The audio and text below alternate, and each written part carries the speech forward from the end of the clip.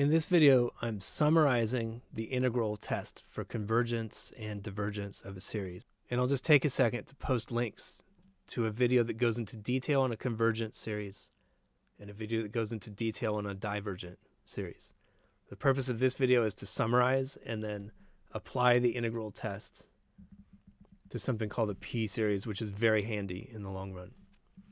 So what I have here is a comparison of the two different types of integral tests. In the first one, I have some series n equals 1 to infinity of f of n.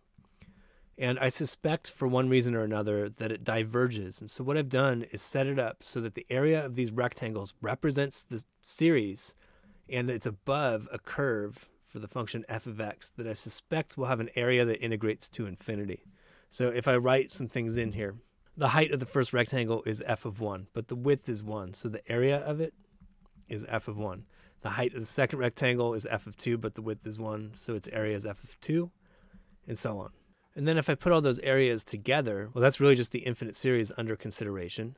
And it's going to be an area bigger than the area bounded by my curve. And so this is going to be bigger than the integral from 1 to infinity of f of x dx. And what I'm hoping here is that this integral blows up to infinity, thereby proving that the series blows up to infinity. So this is how we would prove divergence. In the second picture, I've got a series that I suspect converges, but I'm trying to prove it. And this time I set up my rectangle areas to the left of the curve. In other words, measuring the height at the right end of each subinterval.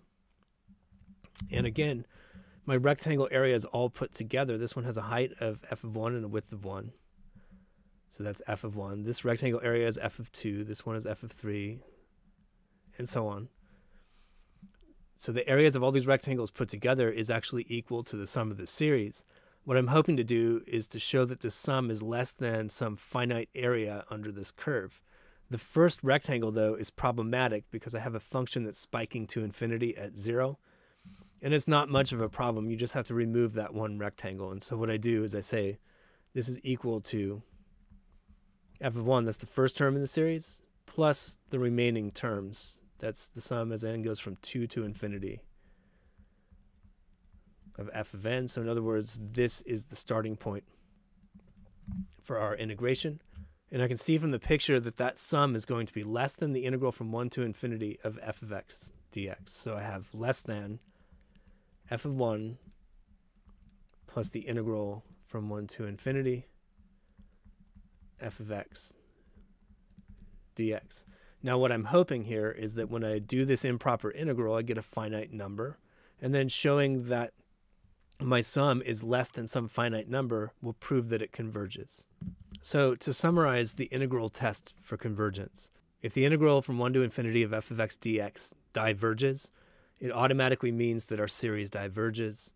If the integral from 1 to infinity of f of x dx converges, it automatically means that our series converges. So a nice compact way of saying this is that this integral and this series are either going to both converge or both diverge. Let's put the integral test into practice by investigating what's commonly called a p-series. And that's a series of this form where I have 1 over n to the p. We've already looked at a couple of these. We looked at the harmonic series where p was equal to 1. That was the sum as n goes from 1 to infinity of 1 over n. And it turned out to diverge. We proved it by using the integral test. And we looked at another one where p was equal to 2.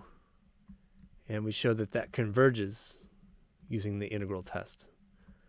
Now we're trying to nail down, in general, if I see something of the form 1 over n to the p, will it converge or diverge? And can we come up with a simple rule for what p has to be to decide which way it's going to go?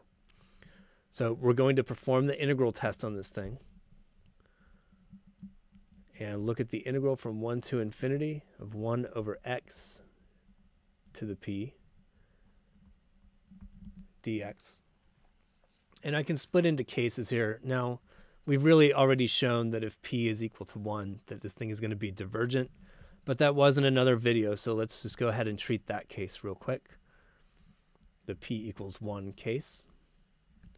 This would be the integral from 1 to infinity of 1 over x dx, which gives me the natural log of x evaluated from 1 to infinity, but the natural log of infinity is infinity. So this thing diverges when p is equal to 1. In other words, the harmonic series diverges. Well, let's look at let's look at what happens when p is not equal to 1.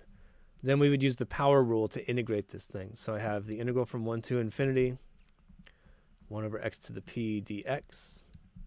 That's like an x to the negative p. When I integrate it, I add 1 to the exponent. So it's going to be x to the negative p plus 1, or x to the 1 minus p divided by 1 minus p. And it's going to be evaluated as x goes from 1 to infinity. So when is this thing going to converge? Well, what I require is that x has some kind of negative exponent, so that when I plug in a large number for x, I'm going to get a small result. In other words, a 0. So this converges if 1 minus p is negative. In other words, 1 is less than p. In other words, p is greater than 1.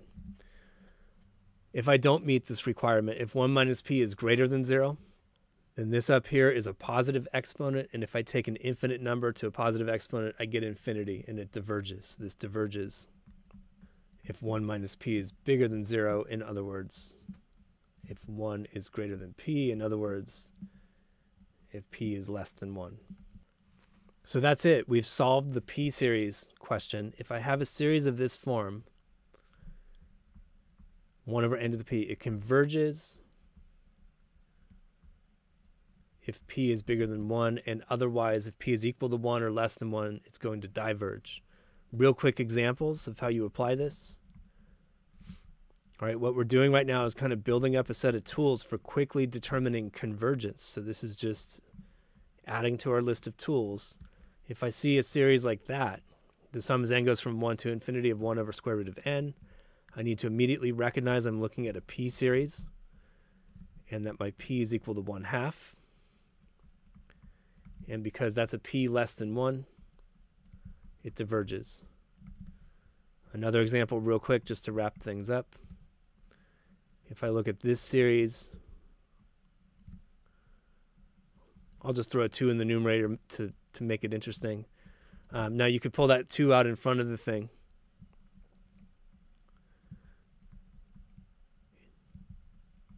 And I go, oh, well, this is just a p series where p is bigger than 1, so I know it converges.